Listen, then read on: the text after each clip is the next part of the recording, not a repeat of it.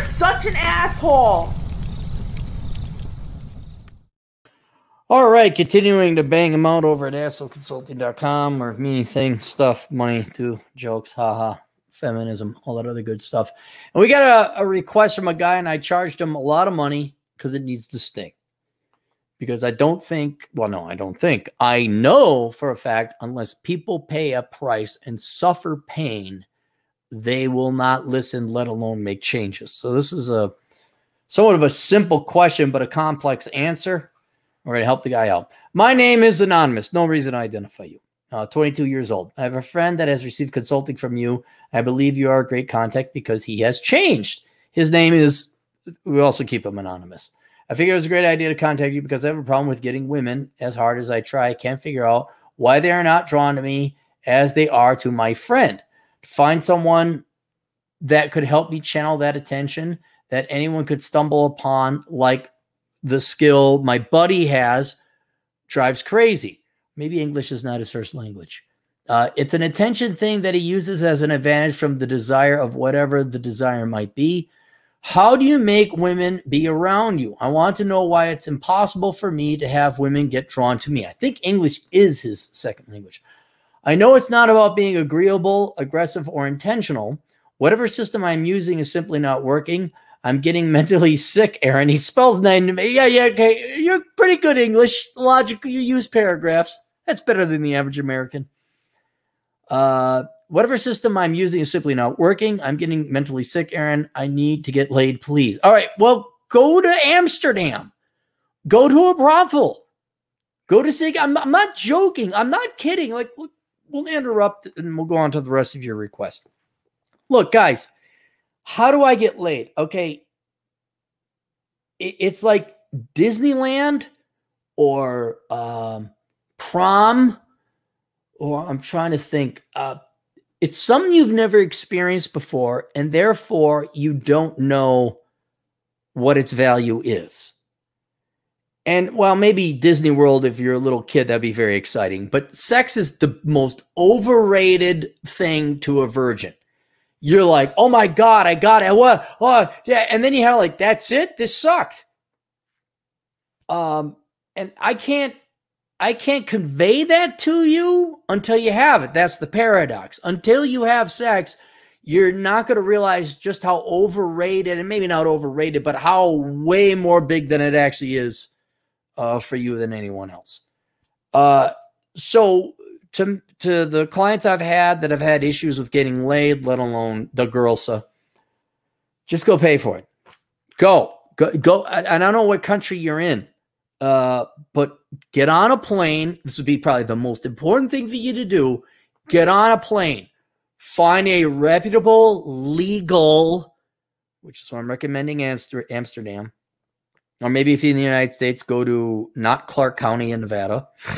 Pay a girl to take your virginity and be done with it. And then be like, oh, because ultimately that's the fear. It's like getting in a fight. Your fear is that you're going to get hurt. And it's not until you get punched in the face do you realize, wait, 1, I'm still standing. 2, I'm not crippled. 3, oh, fuck that guy. I'm going to kick his ass. It's the fear, like having the bully. You know, and you never fight the bully because you're afraid to get the crap kicked out of you. You don't realize that the fear, living in fear for all those months, years, or whatever of the bully, instead of getting the shit kicked out of you and standing up to him and maybe making him pay a price, even though you pay a high price, that fight, that pain is going to be less than you living in fear of the bully. And it's the same thing with your virginity. Stop living in fear of it. Just go get it done. And then when you're going to realize is that's it. That's all it is, because I'll tell you this. When you're younger, you don't know what women are like. You haven't had sex, you haven't dated, you don't know. Maybe you had some, but you know you really would like to have that. So you don't know. Then also it's the expectation in your mind of what it could be, right?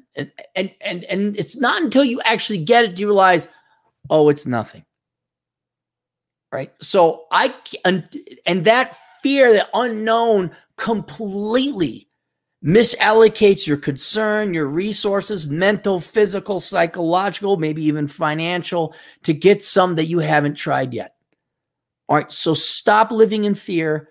Just go get laid. And then as you get older, because you're younger, your hormones are high, it's unknown, it's novel, over time, and as your testosterone goes down, or you just date him, you're going to realize, wow, not only they're nowhere near as amazing as you thought they would be, they're actually kind of a pain in the ass. Now, at least that's here in the United States. I don't know where you are. I'm going to guess not here in the United States. But generally speaking, it's like the kid going to Disneyland. When you're 6 or 7, oh boy, Disney, I want to see Mickey Mouse and Donald Duck and Goofy. Well, by the time you're 17, you couldn't care less about Disney. You want to go to Acapulco, or maybe in your case, Ibiza. All right, so you got to get over that. They're not that great. And the most quickest direct route to take away this anxiety, you're mentally sick, the quickest way to end that is you actually get one. And the quickest way to do that is to pay for it. And by the way, in case you didn't know, y'all pay. Every time I've had sex with 32 different women. I've always paid. Not directly financially, not against, but I have paid for dinner, dates, money, resources, time. It's like, you're going to pay. So there's no moral qualms. No moral or ethical issues, because you are going to pay no matter what. So get it out of your head, get it out of your system, and realize it ain't that fucking great. All right? Who's that? Wonder if you could help me find out how to make the women drool. I don't know how to make women. Okay, I know how. Be tall, be really ripped and in shape. I mean, and you're going to have to look like the Thunder Down Under or the Chippendales. Okay, that's how you make women drool. It's a full-time job. You're going to work out. You're going to have a strict diet. That's the quickest way to make them drool. Otherwise, something that's way more efficient is to just pay for it. Just pay. And if you want, do you want to have sex, or do you want them to be all in love with you? If I'm in love with you, that's a full-time job. You got to be outstanding physical shape. Outstanding. Then you get the women to be, they'll be interested in you physically, maybe psychologically and romantically. But if you just want women, you just want to have sex, pay for it. It's the most expeditious, efficient way, and that's what everybody does, married or not. That tool you provide to my friend worked a shit ton. Can you help me out? All right, so let's go through it. We had a couple more emails. I want to see normal pictures. I joined Scientology. All right, no. All right, here's the thing. You're a tall, pretty good-looking kid. You're in shape. You obviously do go to the gym. You, as every 22-year-old probably has, you got a little bit of baby face, and that just comes with the ropes, man. You got a little bit of dirt on your lip and all that. Shave that off. You can't until you can connect. You got here and here. You don't have it here. Until this connects, shave it.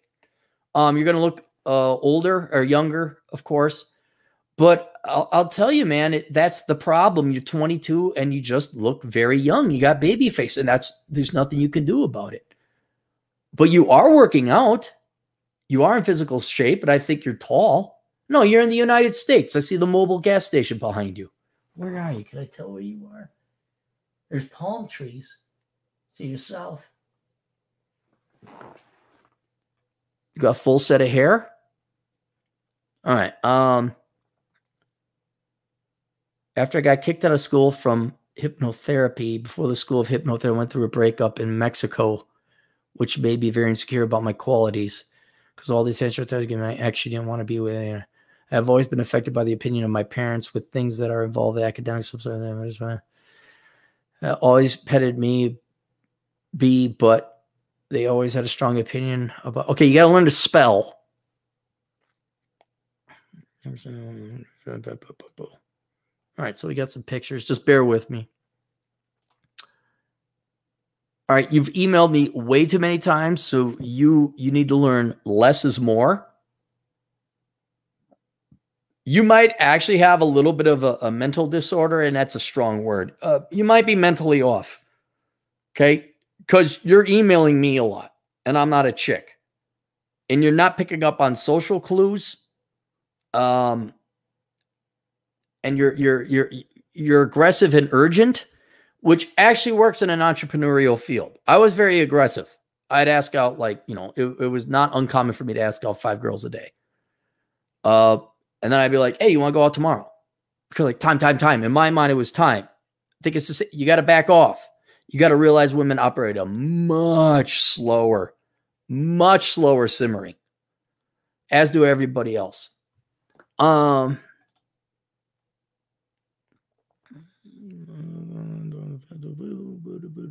Whenever I try to initiate someone with girls, I get the sensation of a person that is a pervert or a perpetuator. Well, no, that's normal to chase after girls. All right, here's what it is. Okay.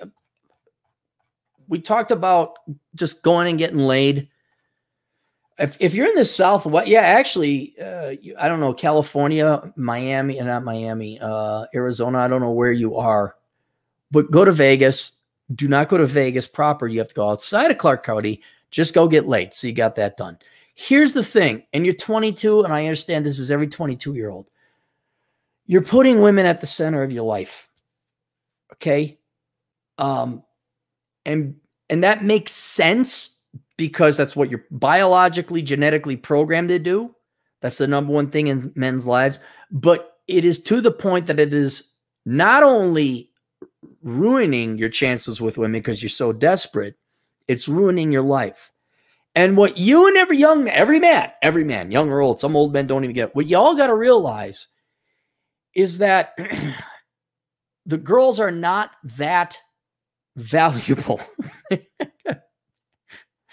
And if you put them at the center of your life, it, in an ironic sense, pushes them away. And additionally, we also have to realize is that the value of your life, no matter how hard your genetics and your programming and your evolution is screaming at you, it's not worth it. It really, not today, not in the United States, not in Western society. I know through the billions of years of evolution with animal and millions of years of human evolution, your ancestors have fallen in passionate love. I believe that's coded into your DNA. You're passionate about the girls. But what every guy has to realize is women are really overrated. They're really overrated. And I can't convey that to you until you actually go and date some. But in you being so desperate, which drives away women quicker than anything else, is desperation. You're never going to get to experience these girls and date them and realize just how not exciting they are. And ask any guy older, any guy with a little bit of a mustache and a beard with a little bit of gray hair, a comment section, for guys who have dated girls, we've had plenty of experience with, they're not worth it. Ask your old man. Have a one-on-one, an honest come-to-Jesus meeting with your old man. Say, Dad, how passionate are you about Mom? He'll be, unless your mom is like great and the most wonderful woman ever, he's like, oh, God, she's a pain in the ass. And you're blind. Your hormones, your genetic and your youth blinds you. All you see, and it's happened to me. I'll give you a fair play. It wasn't until I was 27 that I realized, oh, my God, these girls are worthless. Because I was teaching a class and there was a couple girls I was like, bam, wait till they graduate. I'm going to bang them. And there was one in particular. I'm like, yeah, all right, this one. And I had this kind of like, oh, I got to impress her. I got to be really good. And then once I found out she was cheating and plagiarized, she got pissed at me for giving her an F. And then I saw her switch like that. I'm like, oh my God, wait a minute. These are trailer trash. These are worthless quanta ha-has. These are not good people, let alone women. And if I were to marry that or chase, it would have been hell. And so since you haven't been on that side, it's like kids going, like you watch war movies. You think war is glorious? War sucks.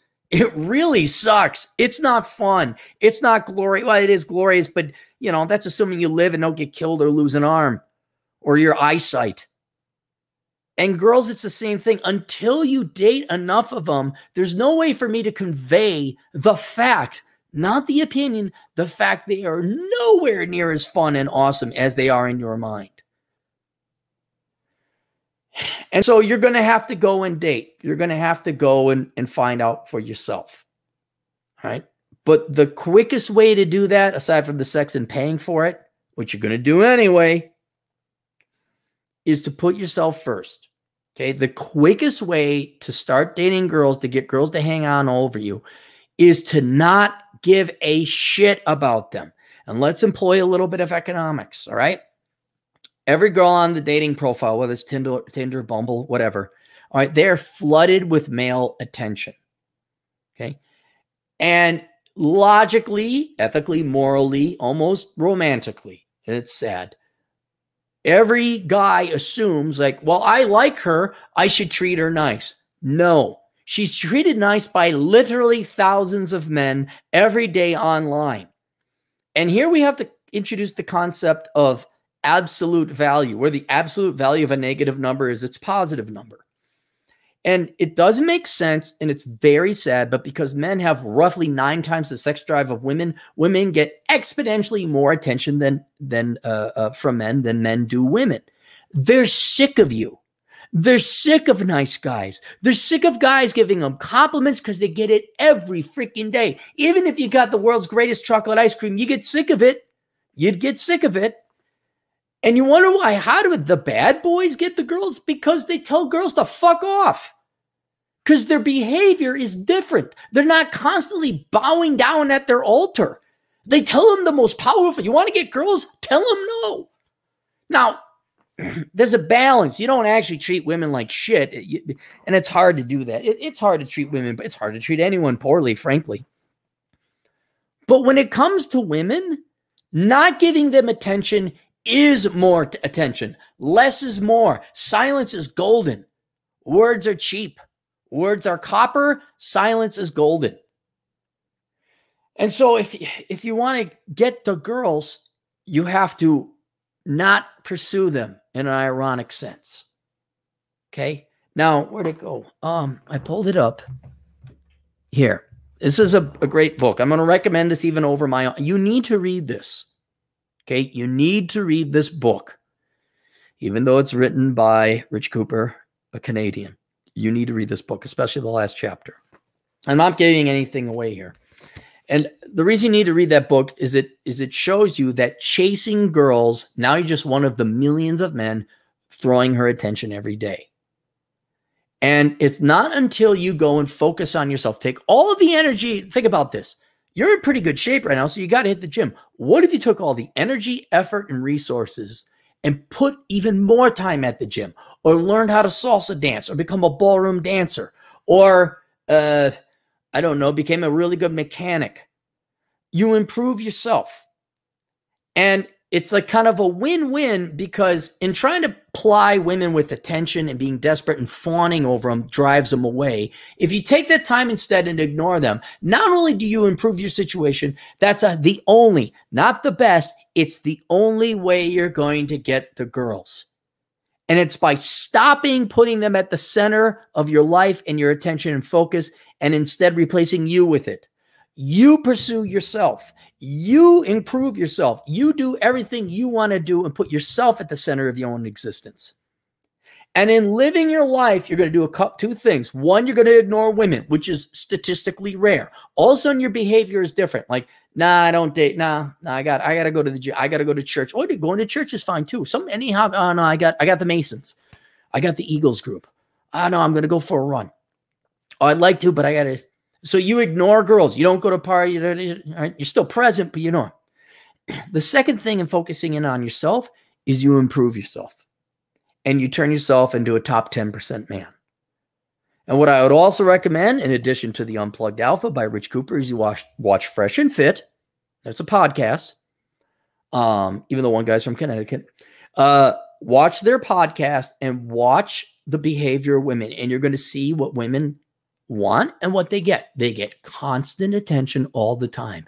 And they have the delusional expectation, because so much dick is being thrown their way, they can't discern or delineate from it. And then you will realize that to get the girls, you got to be an insanely top alpha guy. And the only way you become an insanely top alpha guy is not by going to the nightclubs or swiping on to the right. You go to the gym, which you're already doing, but then you become excellent in a career. You make some money. You become a great athlete or a tradesman, maybe get into MMA or some kind of fun.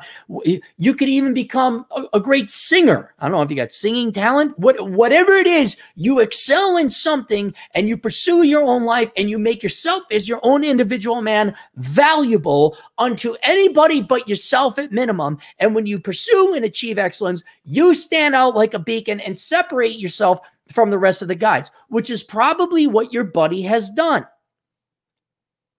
But this obsession, which genetically, logically makes sense, that is what's repulsing women from you. The fact you have nothing else in life that gives you value aside from women means that you're just one of literally several billion men who want the girls. And you're going to waste your life to the point you might as well not have even lived, because you're like living this life for other women who ultimately aren't going to be worth it once you date enough and find it out. So so here's how you get the girls. You stop pursuing them today. You don't waste another calorie of energy worrying about women. Not today and never again. And you go live your life. You become a motorcyclist, a rock climber, a good chess player. Go do what you want to do and go do it. And I'm not saying you don't, if you see a cute girl, you don't ask her. I'm going to add another thing to your homework list. Start watching Troy Francis. You're doing daytime approaches, or not daytime. You're doing in-person approaches. You're not doing internet stuff, right? But you have got to get your core. You have to build up who you are. I want to mention your name, but you must become you. So that when you go, you're like, I got other stuff in life to do. I have an opportunity cost for going out with a girl. Dude, if I was single, let's say the girlfriend goes away or she dies, or we break up or whatever. All right. I have so much other shit going on. Now, I'm also older and I don't really have that much of an interest in women because I've dated plenty. There's so much other stuff I do than ask out a girl. So much other stuff. I'd write.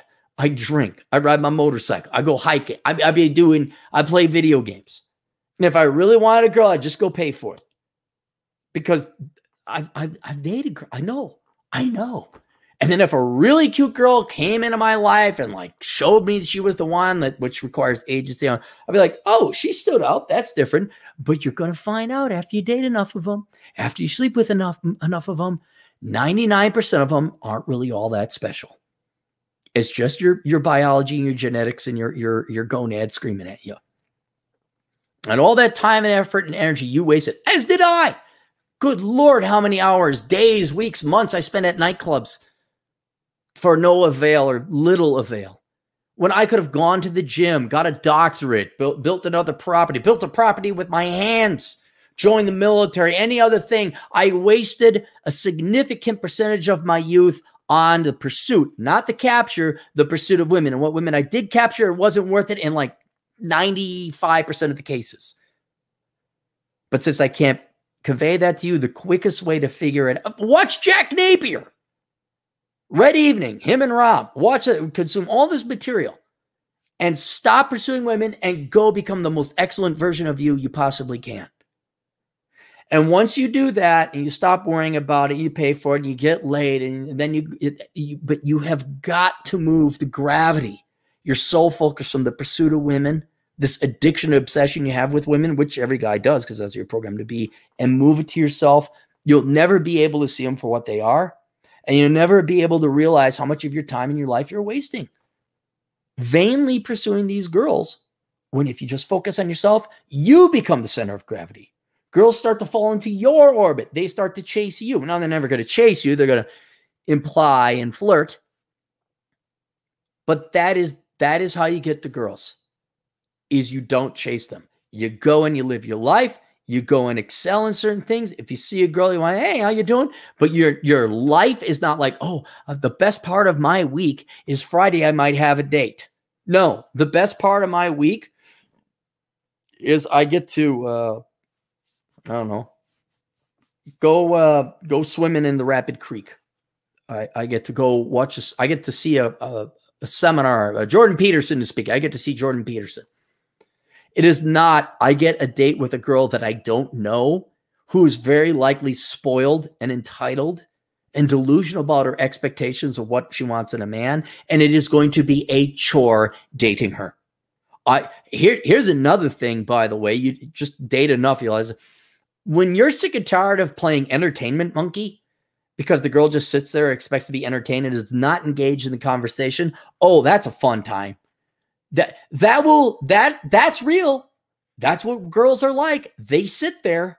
What are girls good at? They're good at sitting there and waiting for you to entertain them. And then when and it's going to take years, maybe a decade in your case. This sucks. I pick them up. They don't do anything. I'm nervous. I'm trying to talk to them. They don't throw the ball back. It's pulling teeth. That's women. Then you'll be like, what? Wait, are they all like this? Yeah, they are. Well, not all of them, of course, thankfully, but most are. And there you go. And then you'll be like, oh, okay. And then the sheen will wear off, and then you're going to have an existential question, not crisis question. Do I want to continue living my life for the girls? Or do I want to live life for myself? Because I know this, every minute of my time I've invested in myself, I've gotten a positive rate of return. I'm going to go hiking today. Never regretted a hike. I'm going to ride my motorcycle today. Never regretted a motorcycle. I have regretted the literal thousands of hours I've spent dating girls who just sat there like a bump on a log and didn't do anything. And the pain and agony I had to go through to get laid by almost three dozen of them, 2 score, not even 2 score, almost 3 dozen, was totally not worth it. Totally not worth it. But you have to come to that conclusion yourself. You have to travel the path. You have to date enough girls. Oh, and by the way, we're talking girls back in the Gen X days, which were higher. Frankly, they weren't that high a quality and caliber objectively, but they're higher than the quality and caliber you got now. I don't know what hellish nightmare of tooth pulling you got to do to go get a girl on a date in the real world today. I cannot imagine at 22 what that's like. So there's my advice. Go pay for it. Go to Vegas.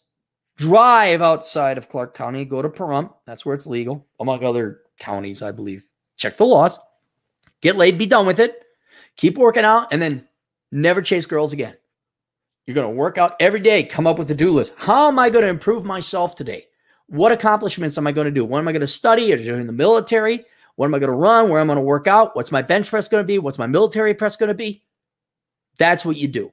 And that's the rest of your life. And you have to give up this idealistic hope that there's some quality woman out there or women that are just going to fawn and drool over you. Unless you look like the thunder from down under, that is not going to happen. And that is a full-time job.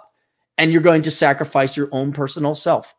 I'm all for physical fitness, but I mean, to get 6 packs and all that, it's borderline. It's not insane. It's not impossible, but it is a lifestyle choice. And frankly, I've not yet met a woman that's worth going and sacrificing my life like that. I've dated plenty of hot women, and usually the hotter the woman is, the more of a pain in the ass she is.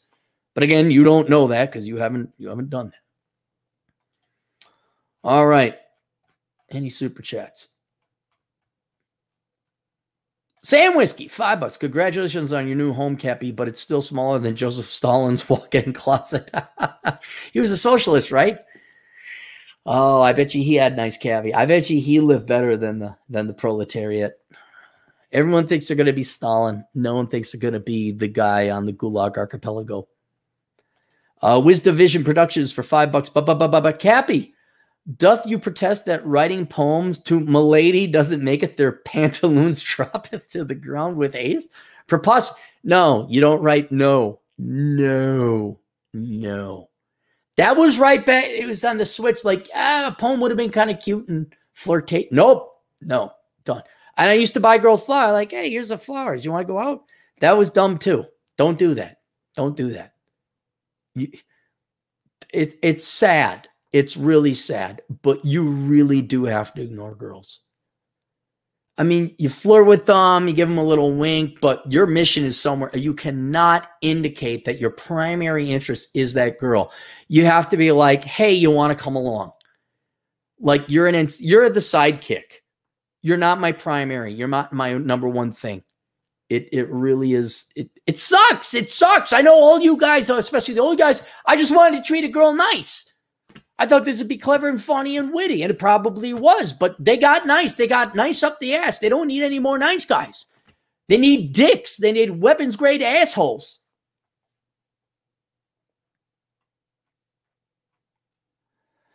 Andrew S. $2. Nice video and all, but how do I get to girls? I work out, be tall, be hot, and do not give them the time. Do not put them number 1. Put them number 2 or 3, probably 4, but you do not put them at the center. They will smell that, and they know that you got nothing else in life. You got to have something else in life, namely you. And once you got your own shit going on, then the girls are they're not going to chase after you, but they'll know that you're not desperate and not be a stalker or controlling guy. Sam Whiskey, $5. Cappy, too many girls got student loans. Yeah, that's another thing. Tell that to the kid. You know, I didn't ask what his degree was, but he's obviously going to work towards something worthwhile. He's got the physique, so he's working out. So I presume he's industrious. This is the type of guy who once he gets the pussy, he's going to be addicted, and then she's going to run over him like a doormat. Kid, I'm not kidding. You got to get this book, the book of, I'm sorry, Unplugged Alpha. I guess you could get my book too, the Book of Numbers. This might provide some numbers or statistics, but I don't think it's going to override your horniness, your genetic programming. That's it. There we go. All right. Questions, answers, assholeconsulting.com. See you guys later. Toodles.